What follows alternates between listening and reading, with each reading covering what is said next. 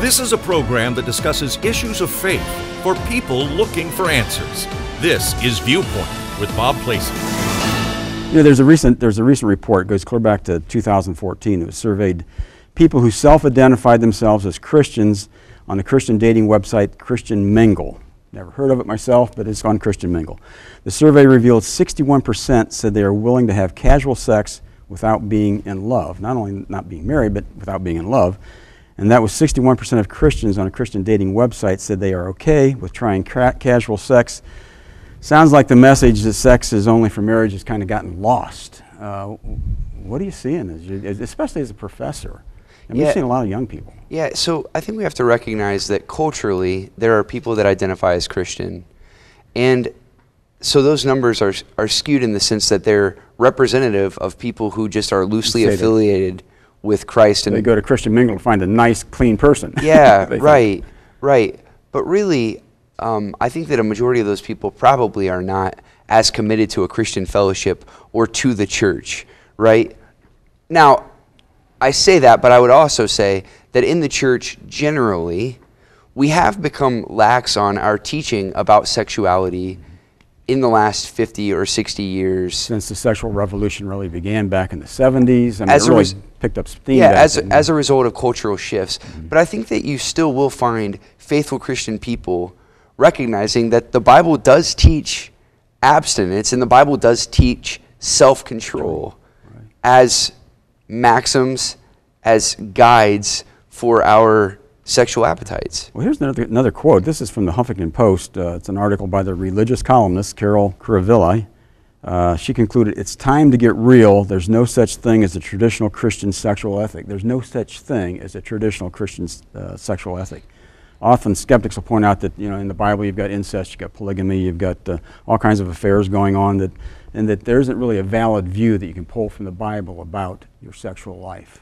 She may be right about a traditional view, but as far as a Christian view, she would be completely wrong.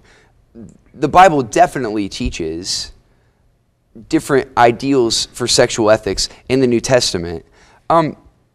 Furthermore, just because the Bible has examples of whatever you may have just mentioned, polygamy or engagement in some sort of incest, all kinds of things. Yeah, sexual practice that isn't healthy. Just because the Bible includes those things as descriptive doesn't mean that the Bible is including them as suggestive or normative. And I think that the way that we read the Bible, we can twist the Bible to say whatever we want. And we have done that as a culture. We've done that as a society. So for me, I don't really like having the conversation of what does the Bible say versus what it doesn't say, because as is demonstrated by the point you made, people can twist the Bible to say whatever they want it to say. Well, and if it's in the Bible, it's okay. Well, that's not true. The Bible is maybe condemning that thing that's being talked about. Sure. It's not necessarily that it's condoning it.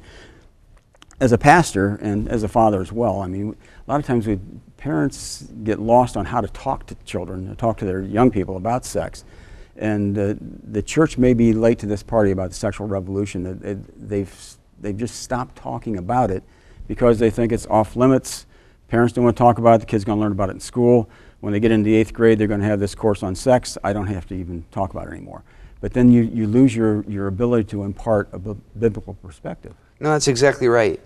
Sex is a beautiful gift. It's a wonderful thing. It's something that ought to be celebrated. And like you said, for whatever reason, it's something that we in the church have become afraid of.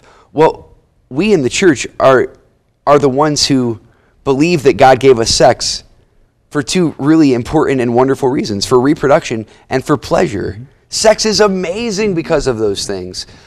And it has its rightful place in our lives if used correctly, but we haven't been teaching very well about the place of sex in the life of a holistic adult.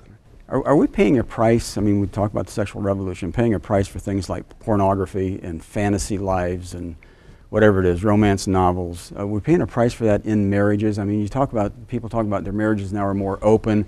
People talk about, well, we're swingers, we got an open marriage. I can go either way. We're using pornography to help our sex life. Has it damaged marriage itself? One of the things that I think is really interesting when I watch the nightly news is how many Cialis or Viagra commercials there are. Yeah, there you go. You got trying to supplement help people in their older age as naturally, biologically, our sexual drive decreases. Trying to help that drive stay at the same level of our appetite and our addiction. An 18-year-old. Yeah, because we've become so out of control with our sexual appetites. What I would say is to a couple that is wanting to supplement their sex life in the bedroom with pornography or swinging or whatever it may be, I would try to help them realize that their priorities as a Christian couple have probably gotten off a bit if they're trying to supplement their sex life by introducing people outside of the bedroom or objects outside of the bedroom. The hope of a Christian marriage is not just to have an awesome sex life. Sex is not the number one priority in marriage.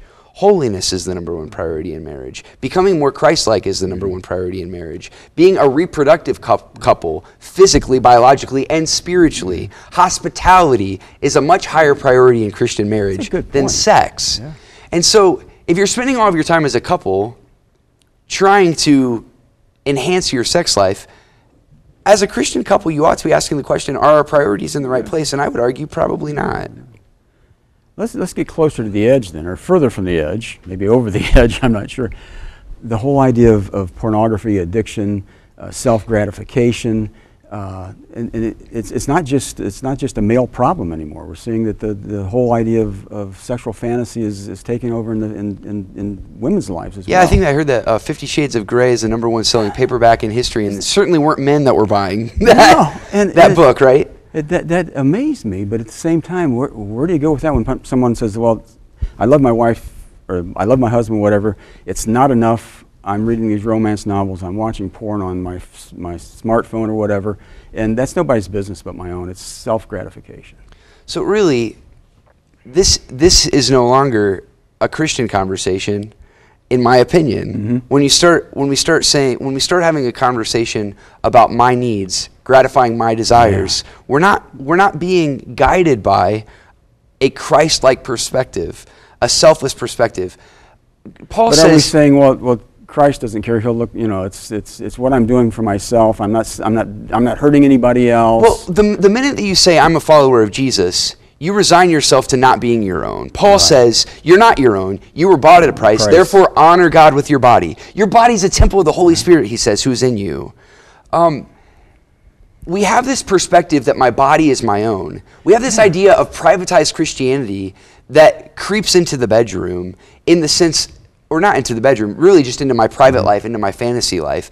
And if you're being controlled by your appetite of sexuality more than being guided by a paradigm of Christ as Lord, then really you're probably walking away from Christ, and you're not being guided in a way that I would find to be Christian. Now, there will be people out there that disagree with me. People want affirmed, and that's sure. I'm looking for affirmation. But there's people out there that are watching, of course, that say, oh, yeah, they've really hit a nerve here, and I'm not sure what to do with it now. They've hit this nerve, and you can talk to somebody about, I did this thing wrong, I did that thing wrong, you can confess a sin. When it gets to sexual ethics, gets to sexual topics, it gets really dicey for people to confess that. Many people who come into my office who say I have a problem with pornography, for example, what they are doing is they're essentially admitting that they look at pornography and act on it, but they're not really saying I want a change. They just have felt a nudge, a conviction to confess, right? And it's good to confess. I would encourage people to confess, but you're not going to come to a point of change until you come to a point of brokenness and realize this is ruining my mindset. This is ruining my worldview.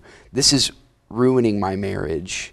This must stop. There really needs to become a place of repentance for anyone who's addicted to these types of things. And once you've come to that place, oftentimes you become humble enough to recognize I need other people in my life to help me. Speak into my life. And there really are great organizations all throughout this country, in America, I mean really, probably within an hour of wherever you're watching this episode from, whether it be a Celebrate Recovery program or some sort of anonymous program for people who have struggled with addictions, and even men's or women's groups at local churches, that people that can come alongside of you and help you. The people that I've seen have most success getting out of some sort of sexual addiction are people who have come to a place of brokenness and repentance, which has moved them to a place of accountability with some sort of small group community. Where people are checking on them, checking in. And they're living into a new reality together. Sexual freedom is possible. It's not just a hopeful end, it's a possible end. If you'd like more information about Jesus Christ or how to connect to a local church, go to our website or Facebook page. We have a lot more resources there that we can connect you with. Plus, I'd like to hear from you.